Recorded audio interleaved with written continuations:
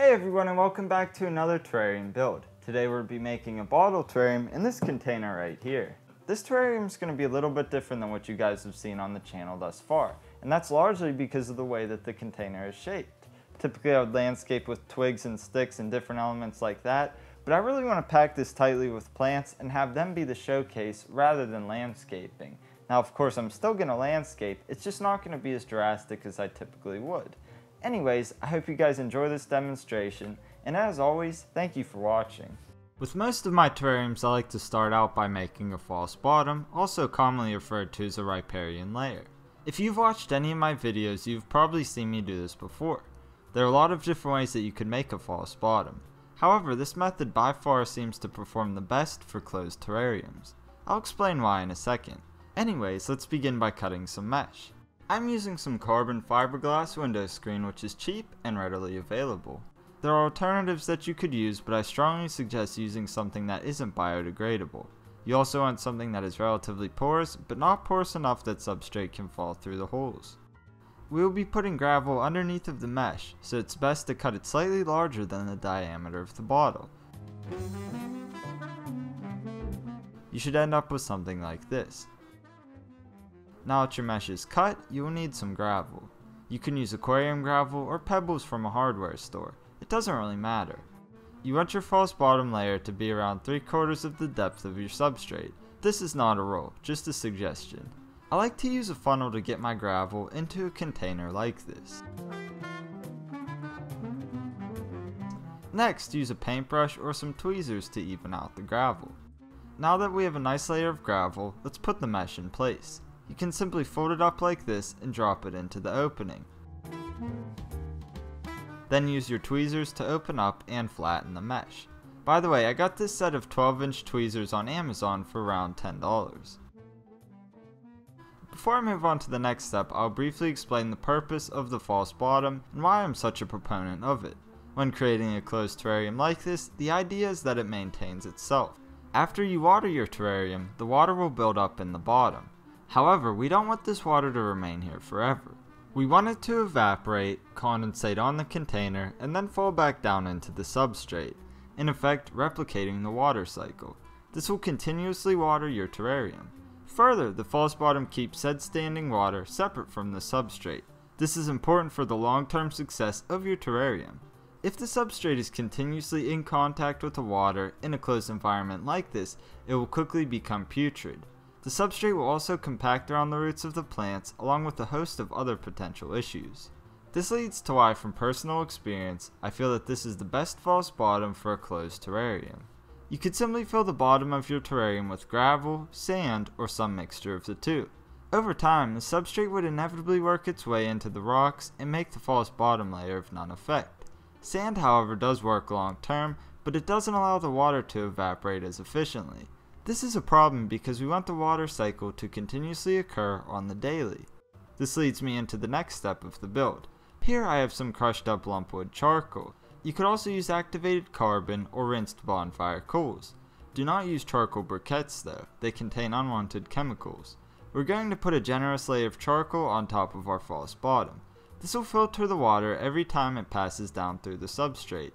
So the combination of the charcoal layer and gravel false bottom will simultaneously create a mini water cycle and filter the water. Now let's move on to the substrate or soil layer. I prefer to use this tropical substrate mix for my closed terrariums. You could use soil from outside if you want, or potting soil. Be advised the soil from outside can contain pests. To eliminate this problem, simply bake the soil on 350 for 15 to 20 minutes. To see how I made the substrate mix, follow the link. Again, I'm simply using a funnel to get the substrate into the container. You want your substrate layer to at least be the same depth of your false bottom. After you get enough substrate into your container, use your tweezers or a stick to smooth it out. Next, let's bring the terrarium to life with some plants. Here I have a Fittonia red vein.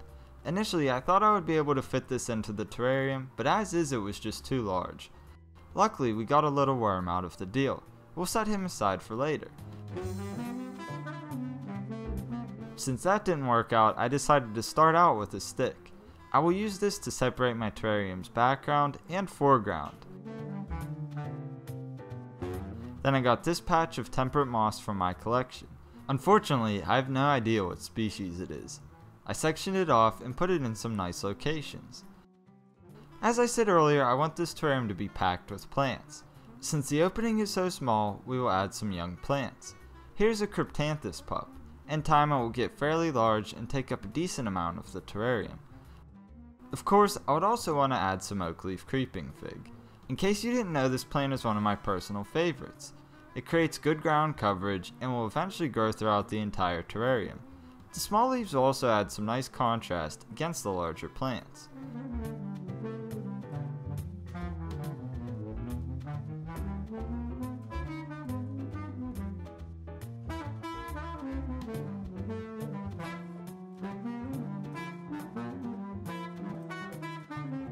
Next, I'm adding a baby philodendron silver, which will eventually grow up to look like this. I'm hoping that it wasn't a mistake to add something this large, but time will tell. I could always trim it and keep it pruned enough to fit. I felt that it was worth a try because I think that this plant could create the look I was going for. Next, I'm adding some Selaginella uncinata cuttings. These will also create some good ground coverage and grow nicely amongst the other plants.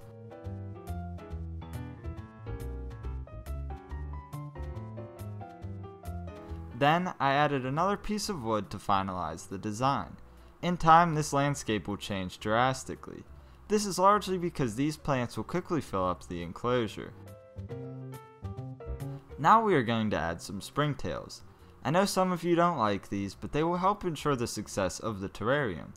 They are not necessary, but they help cure common issues such as mold, and they will also create a natural decomposition cycle. This decomposition cycle will not only clean the terrarium, but it will also fertilize the plants. If you're using soil from outside that wasn't baked, springtails will eventually show up naturally. For more about springtails, follow the link. Now let's get our buddy from earlier and set him up in his new home.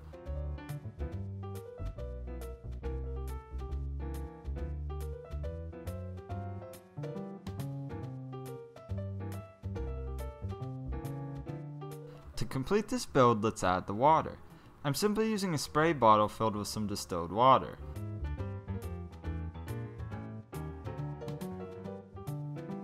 Here's a tip on how you can tell if you watered your terrarium properly. If you notice condensation on the glass all day long, then you've overwatered your terrarium.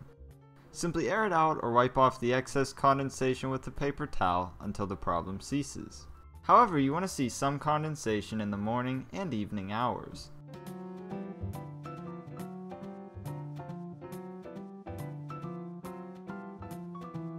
I know that a lot of you may be curious about how the critters get oxygen and how the plants get carbon dioxide. In a nutshell, plants create oxygen and carbon dioxide. As you probably well know, plants convert carbon dioxide into oxygen during photosynthesis. However, once plants don't have access to sunlight, they will stop converting carbon dioxide into oxygen. In effect, the plants create their own CO2 and oxygen cycle, and of course the critters receive oxygen from the plants.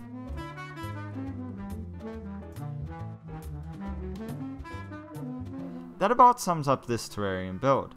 Find a windowsill with partial to bright sunlight or use artificial lighting for your terrarium.